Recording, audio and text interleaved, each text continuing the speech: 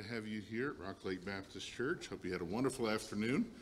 Enjoyed the cooler weather today. It's starting to feel a little more like Wisconsin in the fall. And hope you were able to enjoy that a little bit today. At least it's not raining and windy and frigid yet. And we'll get there. But we thank the Lord for the little bit of rain we did have earlier this morning. All right, let's see. Hope you enjoyed Pastor Lingle this morning. I really benefited from his message. I hope that was a blessing to you as well. And I just want to remind you that we are taking a special love offering for these special speakers throughout the month of October. So if you'll just put it, let's see, we designated it in the bulletin here, mission speakers.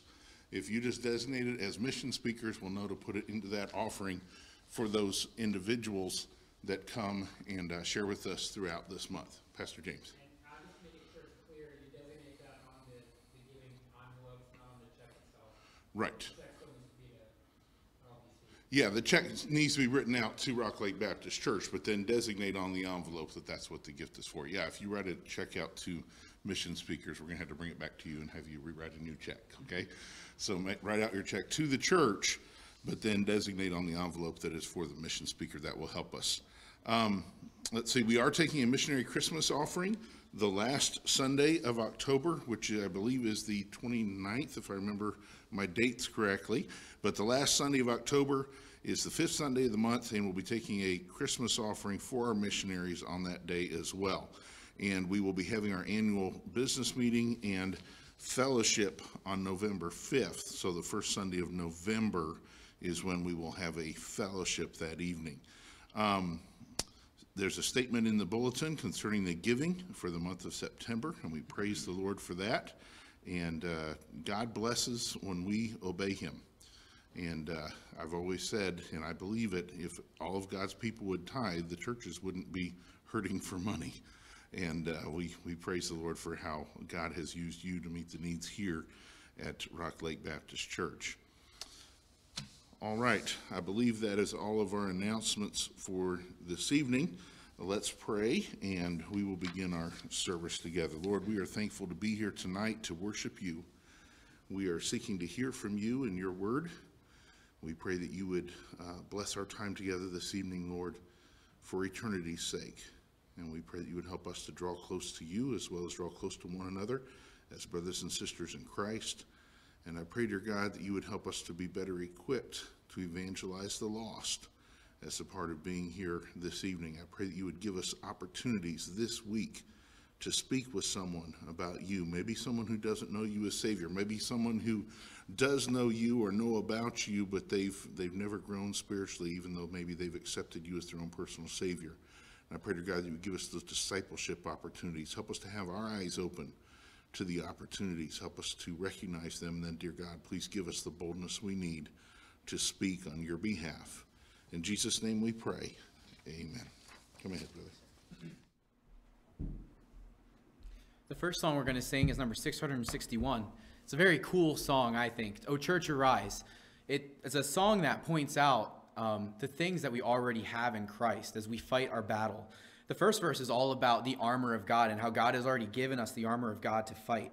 The next verse we're going to sing is all about the cross and how our enemy is already defeated and that Christ rose again, and because of that, death has lost its sting. And the final verse is about the Holy Spirit and how God has given us the Spirit, but also there are those who came before us that can tell us how the victory went and all the stories of those who came before us. So please stand as we sing, "O Church, Arise."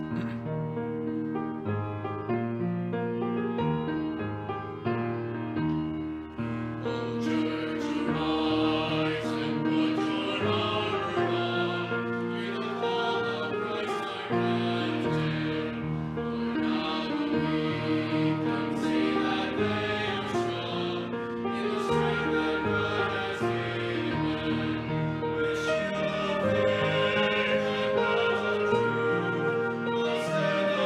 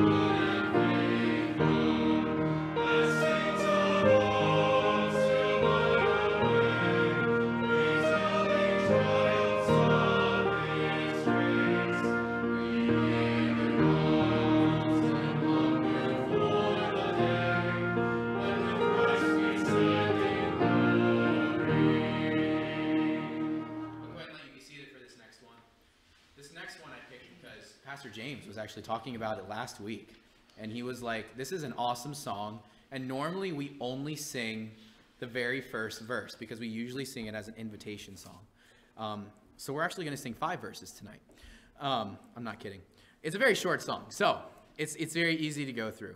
But it's an awesome song telling about how I think it works great with this theme of the month of missions, that as we come to Christ, we need to be humble and realize that we are nothing and we need the Lamb of God. He is the thing that makes us everything that we are.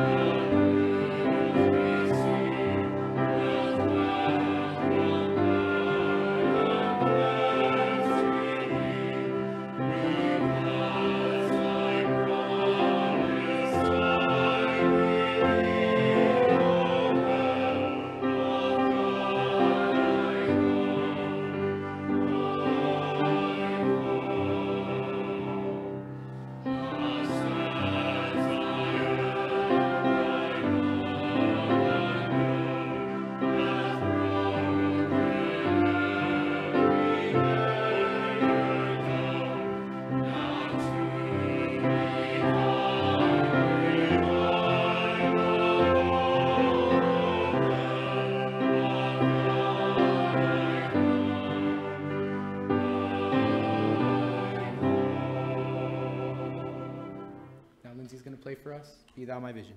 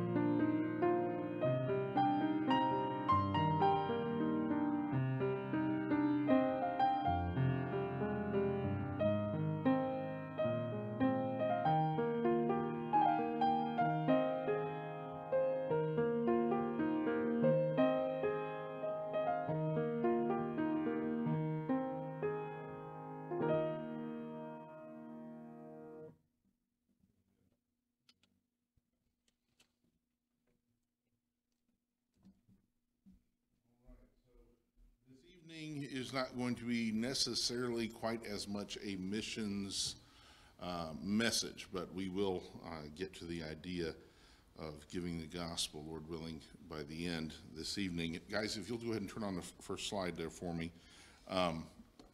We're going to talk tonight about the Ark, and obviously several of us, 11 of our church folks, were able to go to the Ark encounter.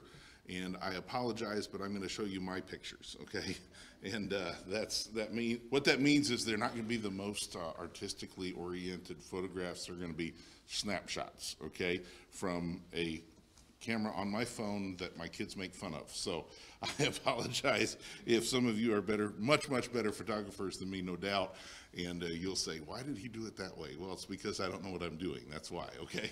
So, but I took some of the pictures of the things that I thought I would like to share with you about our experience there.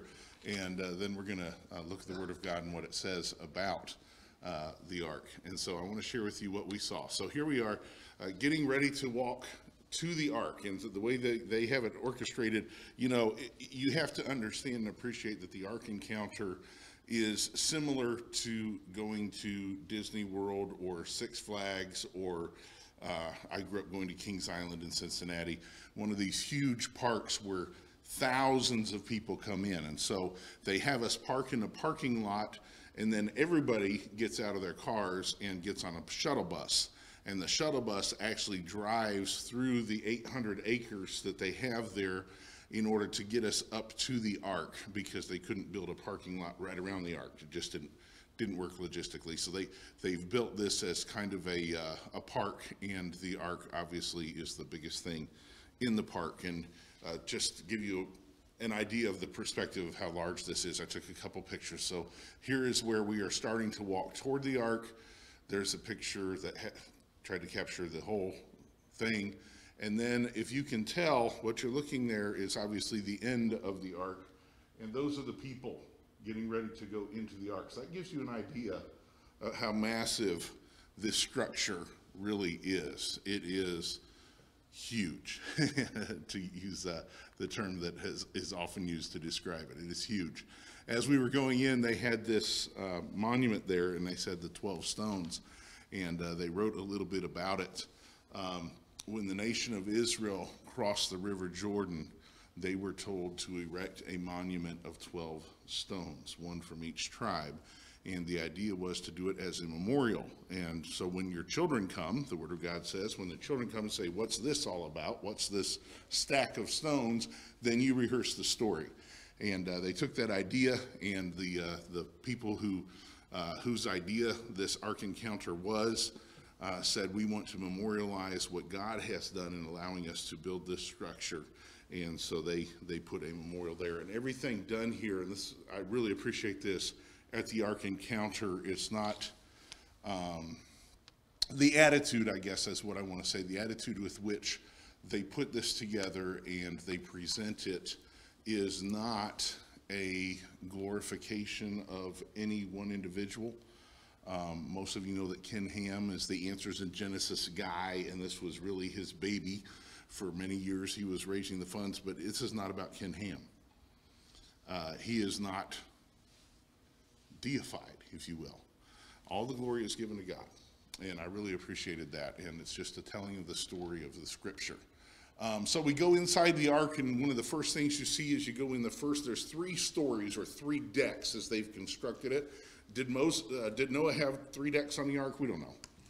Okay, a lot of it is, maybe it could have been this way, okay? And we went into the first deck, and the lowest deck, as if you've been on a cruise ship, you probably don't have access to the lower decks, because the lower decks are used for mechanical things, and here in Noah's Ark, as they recreated it, they said probably a lot of storage. And it was interesting how many bottles, and as you saw that, you're like, wow, I guess you could feed a lot of animals and people for a long time if you had this kind of space for storage. And then, of course, what you anticipate seeing is all the places where the animals were kept, and they would have these signs there for you to look at, and they would have a structure there just much like you would have in a zoo, and they would have a fence between you and the animals. And they did not have live animals in the Ark encounter. they had sculptures of animals. They did have live animals outside in a petting zoo, and we never actually stopped at the petting zoo. I know some of our folks probably did. My daughter Hannah, who works there, loves the petting zoo, and she has had an opportunity to pet a sloth, which was like the ultimate thing on her agenda. And then also she said the wallaby is awesome. She said the wallaby is so soft. It's really, really neat. And they've got some pretty cool animals there. But yeah, we saw a lot of plaques and cages, okay? So this was one that fascinated me. I thought this was really cool because one of the questions that I've had is, how did they deal with the ferocious animals, right? And I don't know how well you can see that, but what they've got in there is a type of bear and an idea of how they might have dealt with one of these animals that could be dangerous to a human being. And what you've got is the man, and I did not catch the identification with whether this was Shem, Ham, or Japheth. But anyway, they have a guy up there, and he's pouring food down a tube into the cage where the bear can eat it. So the bear can't access him, but he can get the food and water to him. And so once again, in the cages, they would have a sign outside. And if you remember, we will read the passage in just a minute, but do you just help me out off of your memory, because I know most of you are very familiar with the story of Noah and the ark. How many animals did Noah take on the ark?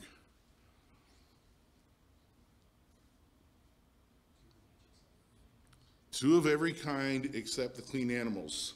So 2 of every kind, and this is one of the things that you need to wrap your mind around, you should understand, because people will often say, there's no way he could have had every kind of dog and every kind of cat, etc. Well, no, he had to have 2 of every kind. And so each one of these cages, they've got 2 of a different kind of animal. And with all the science and technology we have today and studying DNA and genetics and all this kind of stuff, they can determine whether or not horses and donkeys are actually related. And guess what they are? And an easy way, we had a biologist there who gave us a little conversation and a lecture, and he said one of the easiest way to tell whether or not animals are of the same kind is if they can reproduce. And so you say, well, a cat can't reproduce with a lion, a domestic cat, house cat, can't reproduce with a lion, so they can't be the same kind. Well, yeah, they can be from the same kind, because a lion can reproduce with a leopard, which is much smaller. A leopard can reproduce with another cat, which is much smaller, which can then reproduce with a house cat. They are one kind. And so one set of mom and dad out of that kind can actually, over generations, they have the genetic DNA to produce not only the lion, but also the house cat. And that was explained to us, and of course they do it a lot more scientifically than I do because I'm not a scientist, but it was pretty easy to understand. My pictures, I apologize once again for the quality. A lot of times it was quite crowded, although it was not the most crowded it ever is on the Ark Encounter, but many times I couldn't actually get up to the cage, but I would stick my phone up above everybody else and take a picture, okay? And so that's the reason for some of this. So this was some kind of, if I remember correctly, this was whatever they said that the rhinoceros would have come from, was what they had put in there. And these, of course, are conceptualized. These would have been the giraffe ancestors, and they were smaller than a giraffe after having been to South Africa and seeing the wild giraffes out there that are 17 feet tall. Yeah, these were a lot smaller than that. So then they would also have informational placards, and they would ask questions and try to answer those questions, okay? So one of the questions is, what were the largest animals on the ark? And obviously the answer to that would be some of the dinosaurs, okay? Were there dinosaurs on the ark? We believe that yes, there were dinosaurs on the ark. We don't believe they went extinct until after the flood. So they only needed 2 of each dinosaur. And one of the obvious things that people ask is one of the objections that a skeptic might put up there is there's no way that you could fit elephants and these dinosaurs that were so massive and giraffes onto a boat with all the other animals of the world. They're just too big. And the obvious answer is, you don't have to think very long, God probably did not send adult animals to Noah. He probably sent them juveniles of the dinosaurs as well as the larger animals like the elephants and things like that. Because number one, they're smaller, they take less food. Number two, they produce less waste. Number three, once they got off the ark, they had a longer lifetime in which to reproduce and have more offspring. So it just makes sense. And if we can think of that, I think God probably had that figured out too. There were a whole lot of animals that Noah did not have to take on the ark. Anything that lives in the sea doesn't have to be on the ark. He didn't have to bring a lot of fish with him, okay? So that was not a challenge. There were a lot of animals, and if you know much about sea creatures, I love the ocean. I love it seems almost infinite, the varieties of animals that live in the ocean.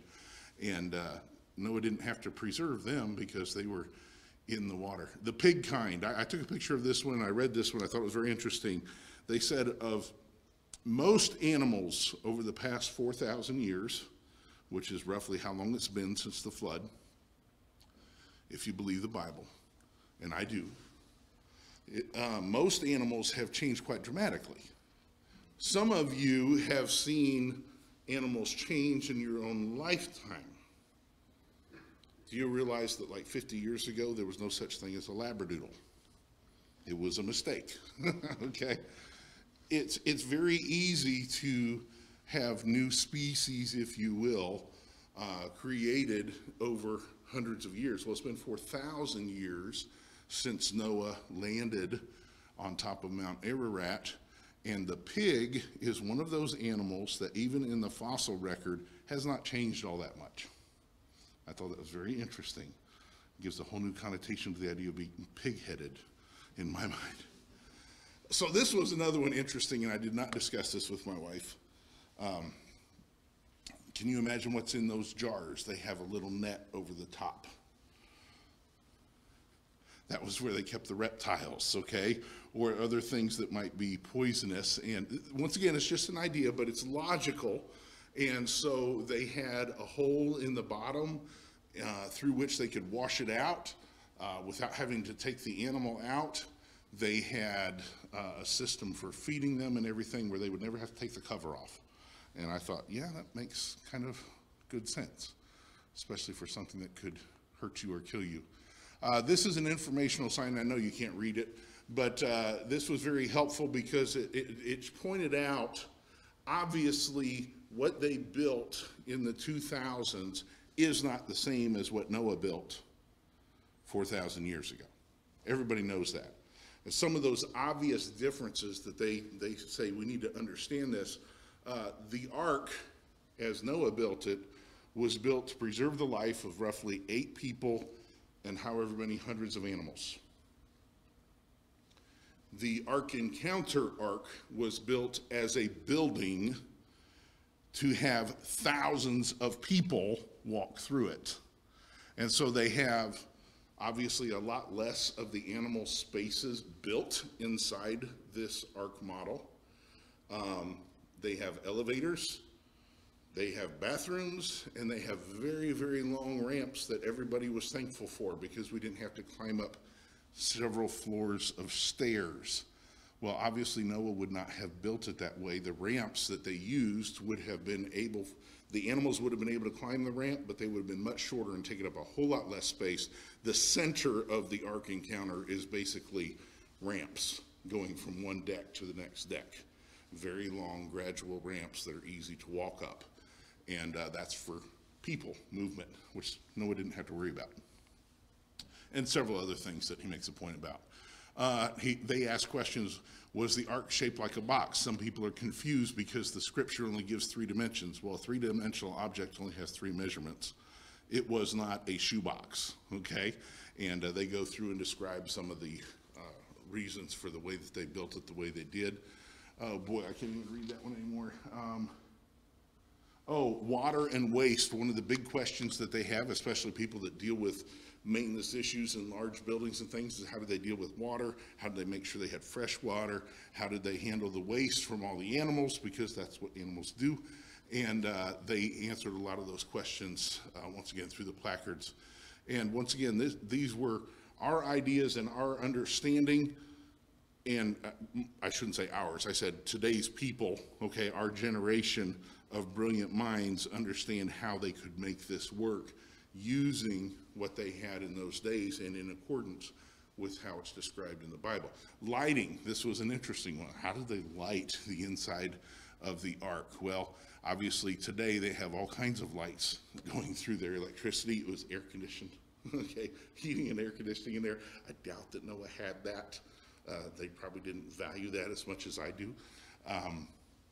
But the lighting in the ark in that time, obviously we would have skylights built in, and then probably carrying portable lanterns most of the time for their lighting. This was kind of cool. They replicated what the door to the ark might have been like, and they would have you go stand there, and you can see that if you can identify, those are a couple of our church people, Carl and Dee and Jean and Debbie standing there in front of the ark, and my camera didn't capture it as well as some, but they actually have a lighted cross up there above the door, and they put a really big emphasis on how Christ is the door, and there's actually a tract that they created based on that. This was one of the more interesting areas to me, and that was they tried to recreate what the living quarters might have been like for Noah and his family. And I really liked this concept. They had a bed built there on the wall, but then they also had a hammock. Now, I haven't spent the night on a boat but a few times, and I bet there are some nights when it's a lot more comfortable to be in a hammock than to be fastened to the wall. I don't know, James could probably tell us a little bit more about that, having spent months on a submarine, but they had hammocks as well as those, and I thought, yeah, I bet I'd probably go for that hammock quite often when it was a rough night. So there's a picture looking down, and I know I can't capture it on a camera, but to give you an idea of how long it was from one end to the other, that's from one end of the ark looking down the center of the ark. And you see all the light in the picture. That light is primarily coming down through the skylights in the center at the top of the ark. And how did they measure? Well, they used a cubit. What's a cubit? A cubit is a distance from the tip of your finger to your elbow. And we've got some nurses in here. What is the vein that you try to use when you give somebody an IV? What's it called? Oh, there's a lot of them? Oh, okay. I thought there was just one. I'm sorry. I thought there was, I don't know anything. But they actually still have the name cubit in one of those scientific names for one of the veins in your arm that goes in the forearm. And it still has the cubitus, I think was what it said, as part of one of the veins that goes in that portion of your arm. And that distance is what was used in the Bible, was a cubit. Well, in different cultures, there were different sizes of people, and so the cubit could be 17 inches, a cubit could be 22 inches, depending on how tall the individual is and how big their bones are. So how did they decide? Well, they just picked one, basically, okay? They picked one of the shorter, actually, cubit lengths that they know was used in ancient times, and it was 20.4 inches, and that's what they used as the cubit for building the Ark Encounter. So that was very interesting. How large was the ark? So this ark replica that they made is 510 feet from one end to the other. Let's see if I can get a close enough read it. 51 feet tall and 85 feet wide, okay? And those of you that are good at conceptualizing that, then now you know exactly how big it was. They also had a model there because, like I said, there were differences, obvious differences that had to be made in order to have an Ark Encounter as a tourist place as opposed to actually some place to keep all those animals. And so they built a small replica showing you the inside of what they conceptualized as being more accurate even than the Ark Encounter itself. Some of the displays were very neat because they would have people in there, obviously Noah, Ham, Shem, and Japheth and their wives, and they reconstructed different little workshops that they might have had and that kind of stuff. And as you read your Bible, you will see that they worked with metal long before Noah came on the scene. And so people imagine, oh, Noah had to build all that stuff with just wood mallets. And no, that's not true. And we vastly underestimate the intelligence of ancient man. And most likely they had a blacksmithy type setup there to work on tools that they would use in building the ark.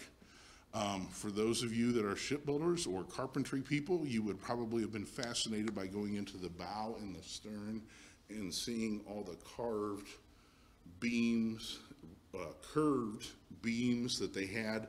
And I know very little about woodworking, but I know it is an art. And this was pretty amazing. It was beautiful wood that they had put together there. There they had a sign, "Look up," and the point was we were standing on the bottom deck, and by looking up, you could see all the way to the top of the ark on the inside, and you could see all the skylights where the light was coming from.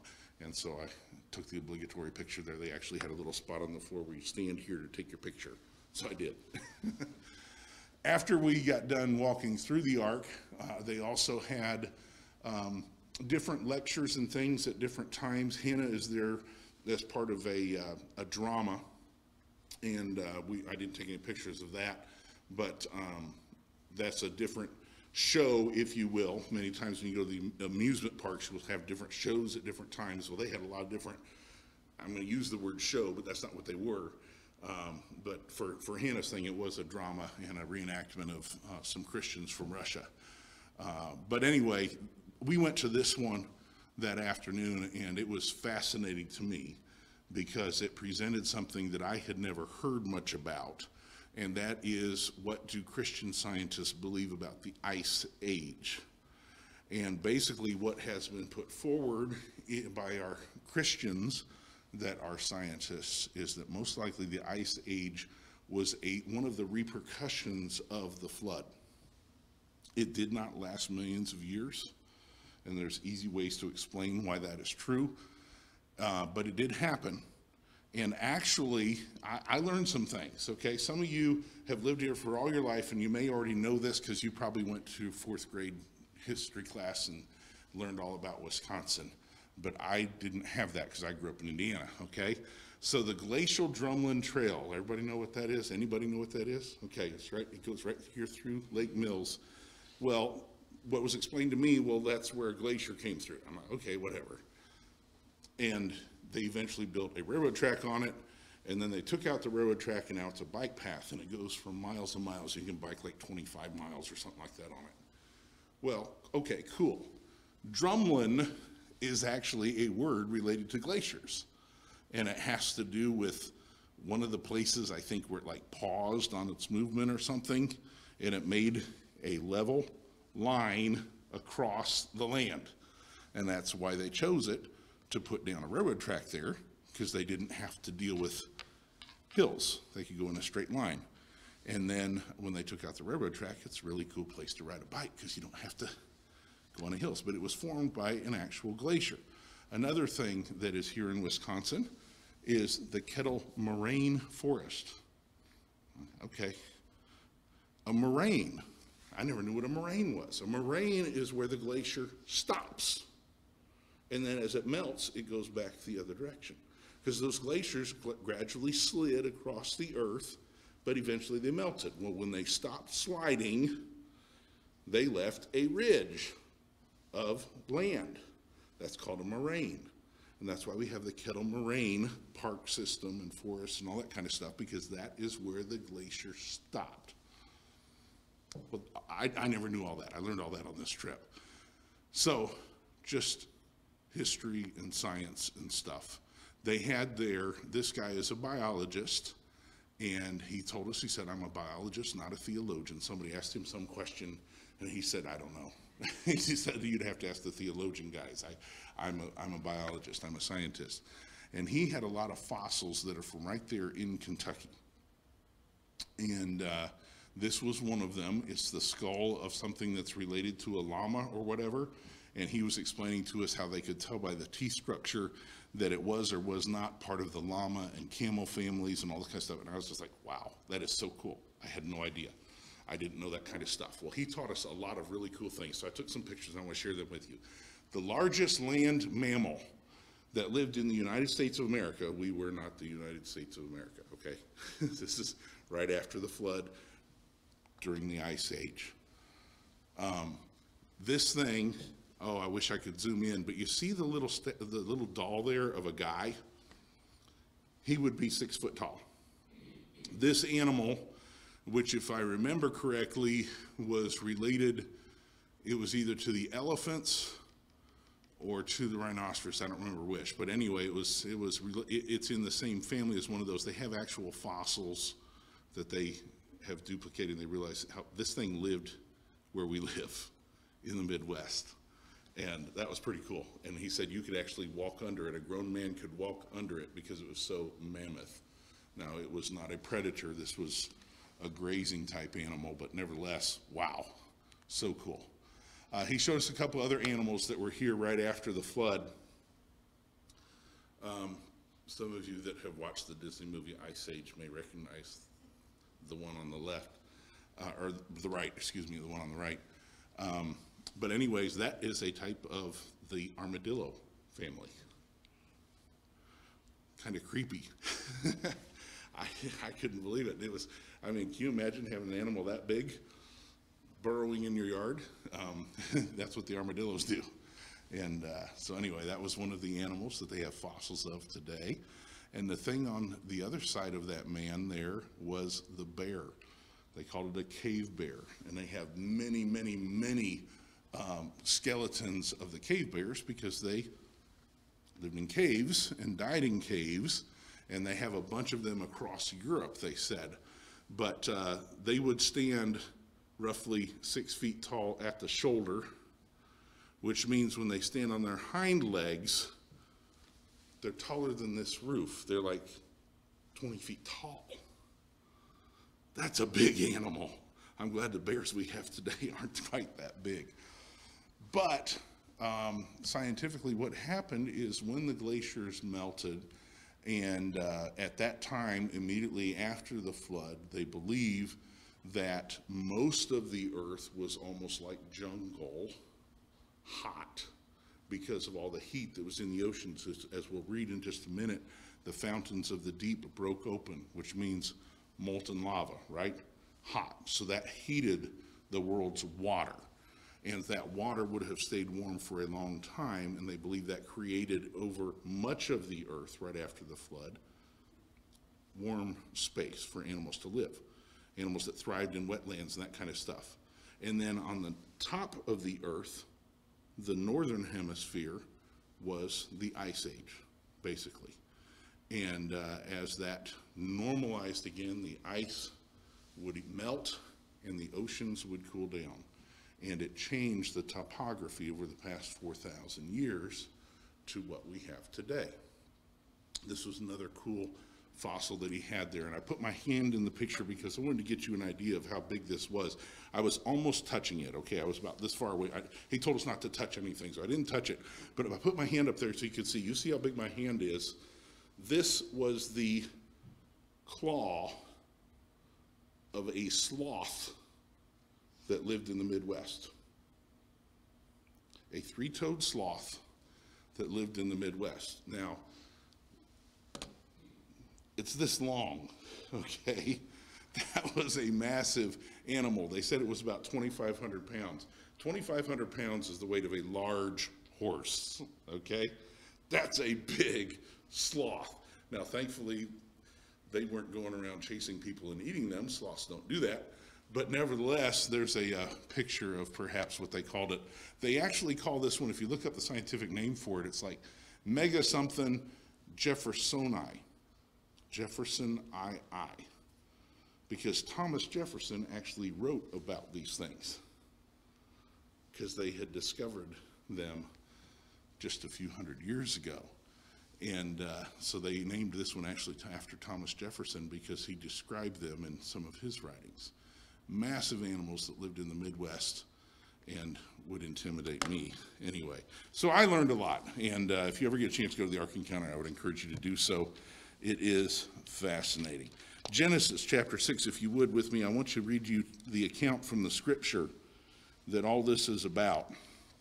And then we're going to look at two more passages that talk about it.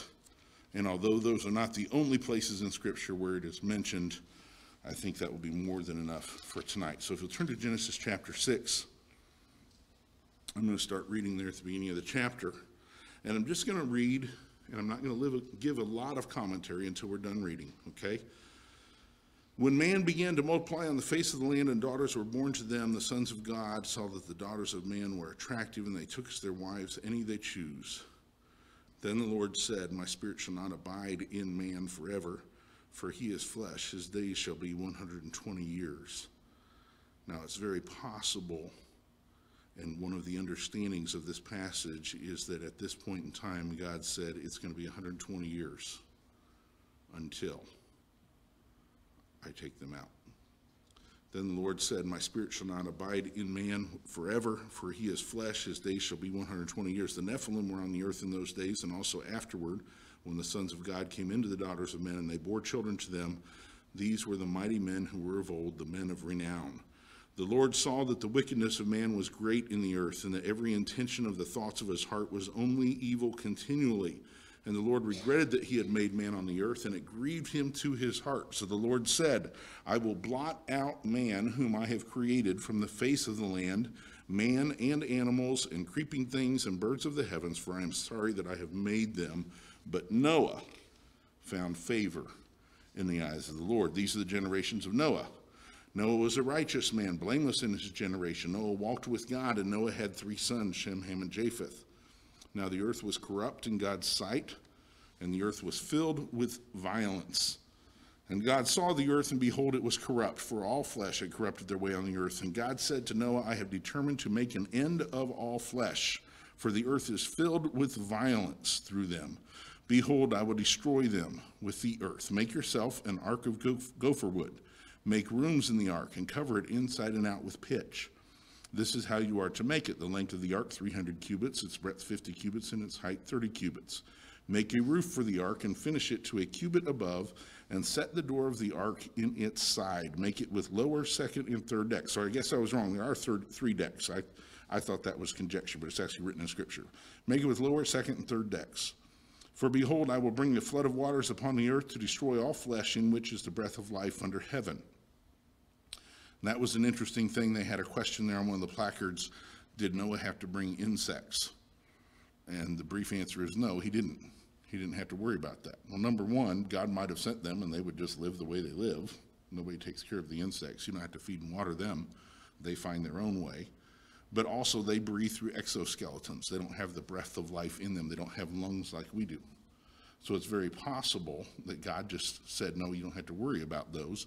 You're going to take care of the animals that have the breath of life in them. And God could have preserved them by having them live on algae, living on other animals, whatever. Anyway, just one of those things that they mentioned.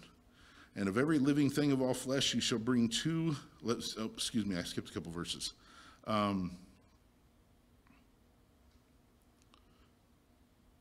There we go. Everything that is on the earth shall die. And picking up that next verse, but I will establish my covenant with you. And you shall come into the ark, you and your sons, your wife, and your sons' wives with you. And of every living thing of all flesh, you shall bring 2 of every sort into the ark to keep them alive with you. They shall be male and female. Of the birds according to their kinds, and of the animals according to their kinds, of every creeping thing of the ground according to its kind, 2 of every sort shall come into you to keep them alive. Also take with you every sort of food that is eaten and store it up. It shall serve as food for you and for them. Noah did this. He did all that God commanded him. Then the Lord said to Noah, go into the ark, you and all your household, for I have seen that you are righteous before me in this generation. Take with you 7 pairs of all clean animals, the male and his mate, a pair of the animals that are not clean, the male and his mate, and 7 pairs of the birds of the heavens, also male and female, to keep their offspring alive on the face of all the earth. For in 7 days I will send rain on the earth, 40 days and 40 nights. And every living thing that I have made I will blot out from the face of the ground. And Noah did all that the Lord had commanded him. Noah was 600 years old when the flood of waters came upon the earth. And Noah and his sons and his wife and his sons' wives with him went into the ark to escape the waters of the flood. Of clean animals and of animals that are not clean, and of birds and of everything that creeps on the ground, 2 and 2, male and female, went into the ark with Noah as God commanded Noah. And after 7 days, the waters of the flood came upon the earth. In the 600th year of Noah's life, in the 2nd month, on the 17th day of the month, on that day, all the fountains of the great deep burst forth, and the windows of the heavens were opened, and rain fell upon the earth 40 days and 40 nights. On the very same day, Noah and his sons, Shem, Ham, and Japheth, and Noah's wife and the 3 wives of his sons with them entered the ark, they and every beast according to its kind, and all the livestock according to their kinds, and every creeping thing that creeps on the earth according to its kind, and every bird according to its kind, every winged creature. They went into the ark with Noah, 2 and 2 of all flesh, in which there was the breath of life. And those that entered, male and female of all flesh, went in as God had commanded him, and the Lord shut him in. The flood continued 40 days on the earth. The waters increased and bore up the ark, and it rose high above the earth. The waters prevailed and increased greatly on the earth, and the ark floated on the face of the waters. And the waters prevailed so mightily on the earth that all the high mountains under the whole heaven were covered. The waters prevailed above the mountains, covering them 15 cubits deep. And all flesh died that moved on the earth, birds, livestock, beasts, all swarming creatures that swarm on the earth, and all mankind, everything on the dry land in whose nostrils was the breath of life died. He blotted out every living thing that was on the face of the ground. Man and animals and creeping things and birds of the heavens, they were blotted out from the earth. Only Noah was left, and those who were with him in the ark. And the waters prevailed on the earth 150 days. 150 days, they rode out the storm. One of the things that they did very well at the Ark Encounter was to portray the gospel using the ark. And one of the points that they're very emphatic about is that the cartoon pictures of Noah's Ark and the cute little toys that you get do not depict accurately what the ark was. Number one, it's not even feasible that the animals be so huge that they're protruding out of a boat that can hardly hold them. Secondly, this is not an entertaining children's story. Everything died. Every person died, except those in the ark. God's judgment came down on man, came down on the whole earth. It's not a fairy tale. It's very sad, but the salvation of mankind is what we can be excited about. And what God did by having Noah build an ark was he provided a way of escape for those who were willing to trust him, for those who were willing to obey him. God made a way of escape. Very, very few people, only 8, took advantage of that. Out of thousands upon thousands upon thousands, probably millions of people that were alive on the earth on that day, only 8 survived because only 8 took God at his word. Chapter 8, but God remembered Noah and all the beasts and all the livestock that were with him in the ark, and God made a wind blow over the earth, and the waters subsided. The fountains of the deep and the waters of the heavens were closed. The rain from the heavens was restrained, and the waters receded from the earth continually. At the end of 150 days, the waters had abated, and in the 7th month, on the 17th day of the month, the ark came to rest on the mountains of Ararat. And the waters continued to abate until the 10th month. In the 10th month, on the 1st day of the month, the tops of the mountaintops were seen. So it's been 150 days, and finally the ark stops moving, and then the waters start to recede, and they're looking out the windows of the ark, and they're able to see the tops of the mountains. At the end of 40 days, Noah opened the window of the ark that he had made and sent forth a raven. It went to and fro until the waters were dried up from the earth. Then he sent forth a dove from him to see if the waters had subsided from the face of the ground. But the dove found no place to set her feet. her foot, and she returned to him to the ark, for the waters were still on the face of the whole earth. So he put out his hand and took her and brought her into the ark with him. He waited another 7 days, and again he sent the dove out of the ark. And the dove came back to him in the evening, and behold, in her mouth was a freshly plucked olive leaf. So Noah knew that the waters had subsided from the earth. Then he waited another 7 days and sent forth the dove, and she did not return to him anymore. In the 601st year, in the first month, the first day of the month, the waters were dried from off the earth. 601st year, what does that mean? Where did you get 601 years? Is that from creation? That's the age of Noah, 601 years old. 601st years in the first month, the first day of the month, the waters were dried from off the earth. And Noah removed the covering of the ark and looked, and behold, the face of the ground was dry. In the second month, on the 27th day of the month, the earth had dried out. Then God said to Noah, go out from the ark, you and your wife and your sons' wives with you.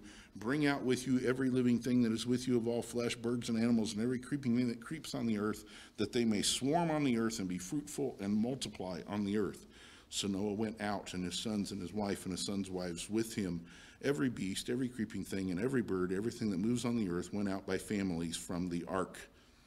Then Noah built an altar to the Lord, and took some of every clean animal and some of every clean bird, and offered burnt offerings on the altar. And when the Lord smelled the pleasing aroma, the Lord said in his heart, I will never again curse the ground because of man. For the intention of man's heart is evil from his youth. Neither will I ever again strike down every living creature as I have done. While the earth remains, seed time and harvest, cold and heat, summer and winter, day and night shall not cease. You can get very concerned about global warming, climate change, whatever you want to call it. But the fact of the matter, God has said, seed time and harvest, cold and heat, summer and winter, day and night will not cease until God destroys it all again with fire. And God blessed Noah and his sons and said to them, be fruitful and multiply and fill the earth. The fear of you and the dread of you shall be upon every beast of the earth and upon every bird of the heavens, upon everything that creeps on the ground and all the fish of the sea. Into your hand they are delivered. Every moving thing that lives shall be food for you. And as I give you the green plants, I give you everything. But you shall not eat flesh with its life, that is, its blood. And for your lifeblood I will require a reckoning. From every beast I will require it, and from man. From his fellow man I will require a reckoning for the life of man. Whoever sheds the blood of man, by man shall his blood be shed, for God made man in his own image. And you, be fruitful and multiply, increase greatly on the earth, and multiply in it. Then God said to Noah and to his sons with him, behold, I establish my covenant with you and your offspring after you, and with every living creature that is with you, the birds, the livestock, and every beast of the earth with you, as many as came out of the ark. For it is for every beast of the earth I establish my covenant with you, that never again shall all flesh be cut off by the waters of the flood, and never again shall there be a flood to destroy the earth. And God said, this is the sign of the covenant that I make between me and you and every living creature that is with you for all future generations. I have set my bow in the clouds, and it shall be a sign of the covenant between me and the earth. When I bring clouds over the earth and the bow is seen in the clouds, I will remember my covenant that is between me and you and every living creature of all flesh.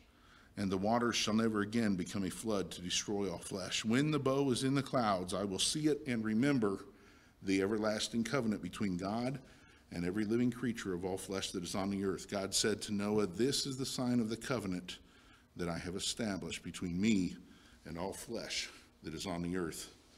When you see that rainbow, I hope you will remember that that is God's promise, that he is not going to react to man's wickedness again with a flood that destroys the earth.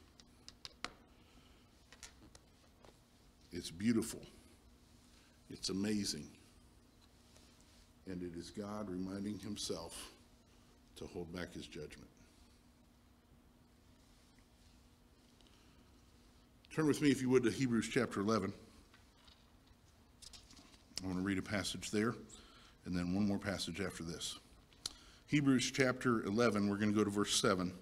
Most of you know Hebrews 11 is the heroes of faith. We call it the Hall of Faith. It is a listing of people that the writer of the book of Hebrews says we should realize and learn from their faith how we ought to live our lives. It says in verse 7, by faith Noah, being warned by God concerning events as yet unseen, in reverent fear constructed an ark for the saving of his household.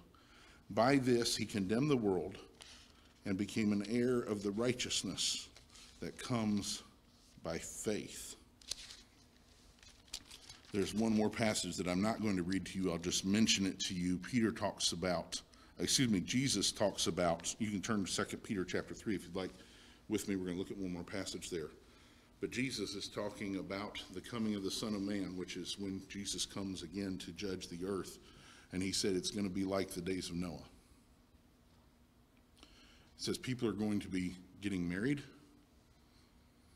They're going to be going about their business with no inkling that God is going to do something. And when somebody tells you, I heard recently somebody's announced once again the end of the earth, the end of the time, God's going to come back, God's going to destroy everything, and they announced the time. I don't know if it's passed yet or not. It was like this year sometime. When they say that, you can say baloney, okay? Because Jesus very emphatically said only God the Father knows, and it's not given to any man to know, not even the Son of Man, not even Jesus himself at that moment in time knew the specific day and the hour when he's going to come back to judge the earth. So if somebody tells you a date, they're wrong. You can just write it down, okay? 2 Peter chapter 3. This is now the second letter that I am writing to you, beloved. In both of them I am stirring up your sincere mind by way of reminder that you should remember the predictions of the holy prophets and the commandments, the commandment of the Lord and Savior through your apostles, knowing this, first of all, that scoffers will come in the last days with scoffing, following their own sinful desires. They will say, where is the promise of his coming? For ever since the fathers fell asleep, all things are continuing as they were from the beginning of creation. For they deliberately overlook this fact, that the heavens existed long ago, and the earth was formed out of water and through water by the word of God. And that by means of these, the world that then existed was deluged with water, that means flooded with water, and perished. But by the same word, the word of God, the heavens and earth that now exist are stored up for fire, being kept until the day of judgment and destruction of the ungodly. But do not overlook this one fact, beloved, that with the Lord 1 day is as 1,000 years, and 1,000 years as 1 day. The Lord is not slow to fulfill his promise, as some count slowness, but is patient toward you, not wishing that any should perish, but that all should reach repentance. But the day of the Lord will come like a thief, and then the heavens will pass away with a roar, and the heavenly bodies will be burned up and dissolved, and the earth and the works that are done on it will be exposed. 2 Peter chapter 3 talks about today. When the Bible refers to the last days, it's talking about the days in which we live.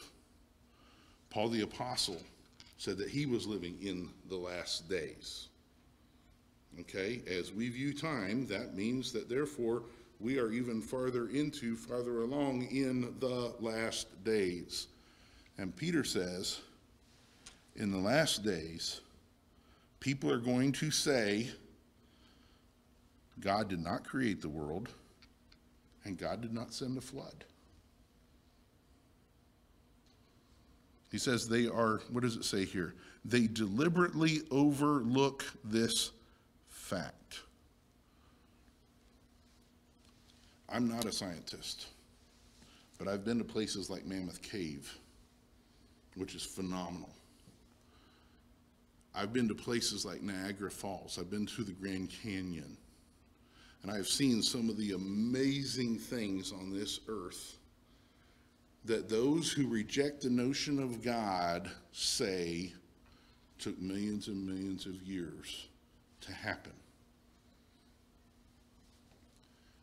And almost every time I've had an opportunity to ask the tour guide or whoever's giving the speech, is it possible that what we're looking at today could have been formed by a worldwide flood?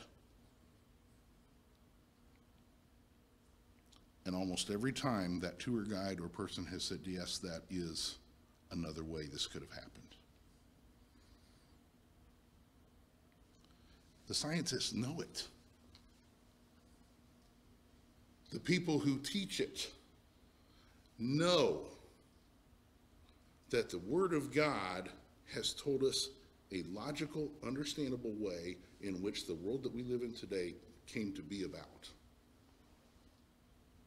But they willingly overlook it. They deliberately ignore it because they don't want to answer to our God. You need to be aware of that as a believer. That's the situation that we live in. We know that God destroyed the earth with a flood, and the earth we live in today is a sin-cursed earth since the time of Adam and Eve. But the world is not going to acknowledge that fact. So what do we say to the world? We give them the gospel. We do what Noah did. He said, that's the way of salvation, that ark. If you'll come with me on the ark, you won't be destroyed. God is going to send a flood and destroy the whole world. And nobody believed him except for his own family. And God sent the flood, and God destroyed the world. God is going to punish every sinner. And if our friends and our neighbors and our family members do not accept Jesus Christ as their own personal Savior, they will pay for their sins. Just like all those people were destroyed at one time with the flood. We have a message to carry, don't we? We have something to say.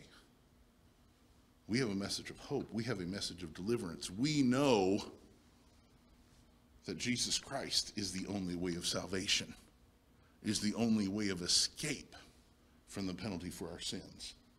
We should feel a burden to tell our loved ones and to tell everyone we meet about Jesus Christ. Let's pray.